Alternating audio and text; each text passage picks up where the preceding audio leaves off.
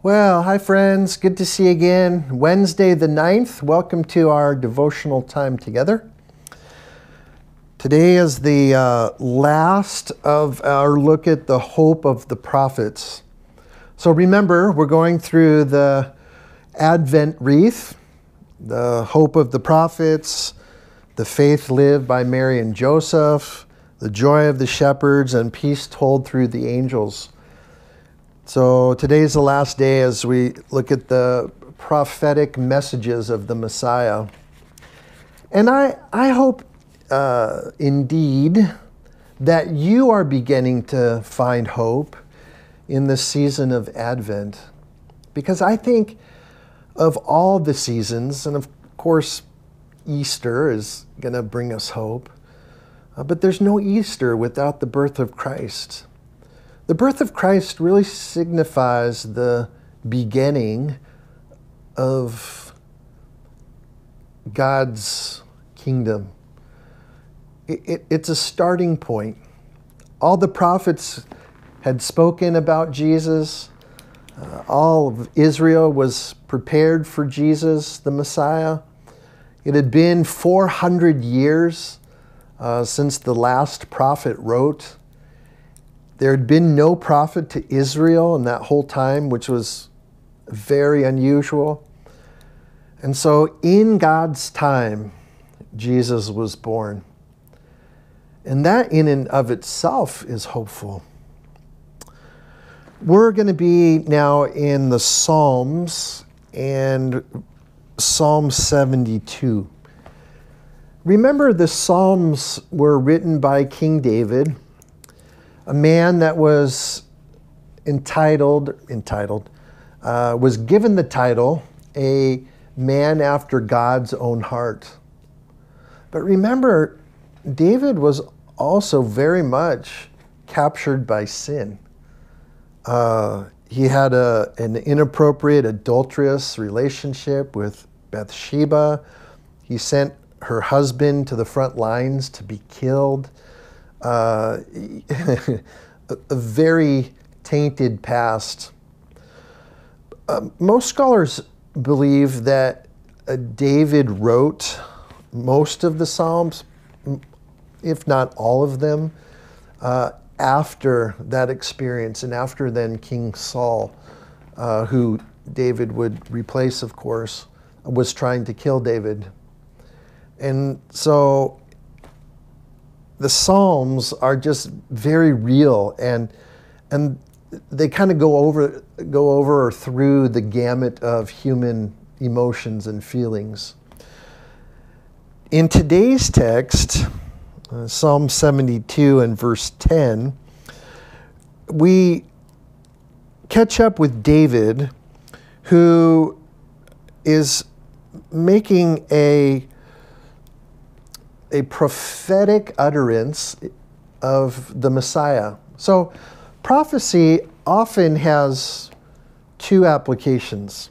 An application for now, I should say, for when it was first written, and then a further application. And prophecy really means to speak the truth. It's not just foretelling or forthtelling. It really means the truth. This is the truth of what is happening and will happen. So let me start at verse 8, but then we'll focus on verse 10 in Psalm 72. And this is of these are words recorded in this psalm of Solomon, that was the high priest in the time of David. So may he rule from sea to sea and from river to river to the ends of the earth. And this is a messianic text. This is talking about this Messiah. So the Messiah would rule.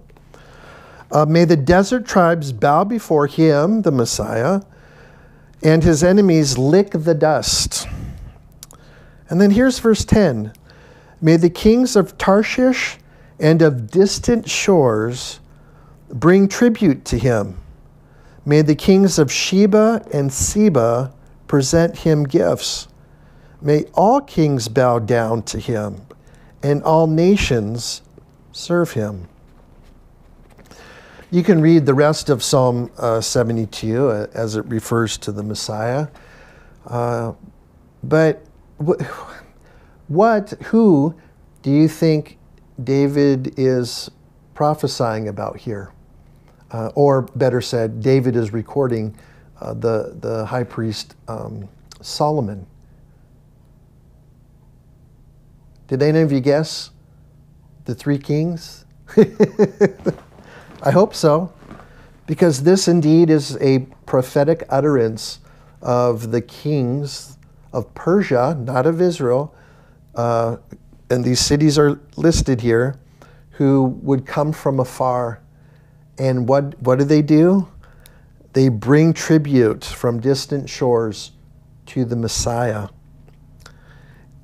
They present gifts to him. Isn't this talking about the wise men that we consider at Christmas? And if you remember, not to shatter any of your expectations or understandings of Christmas, but if you remember, these kings made their pilgrimage at least a year after Jesus was born. They arrived in Bethlehem, at least a year, maybe more like a year and a half. Some scholars say even 2, just because of the distance traveled and the preparations for such a journey and such. So this is still part of the infancy narrative that's captured in the Gospels. And again, it's another messianic prophecy. And what do messianic prophecies do for us? They give us hope in assuring us that Jesus is who he said he was and did what is recorded of him. And there's also a future fulfillment. Jesus is already king of God's kingdom. We talked about that yesterday. He already is king who sits at the right hand of God.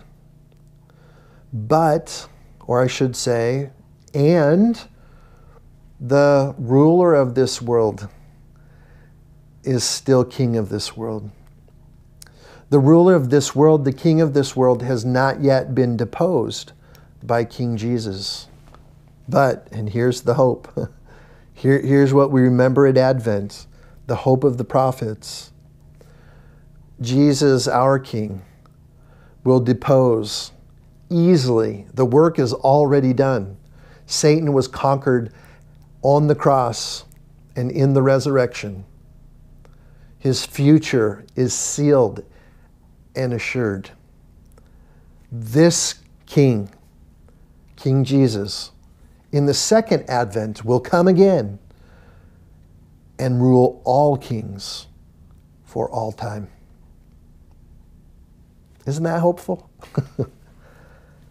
In today's day and age where we have authorities, kings, rulers, elected officials that are really hard to stomach sometimes. And I mean all of them.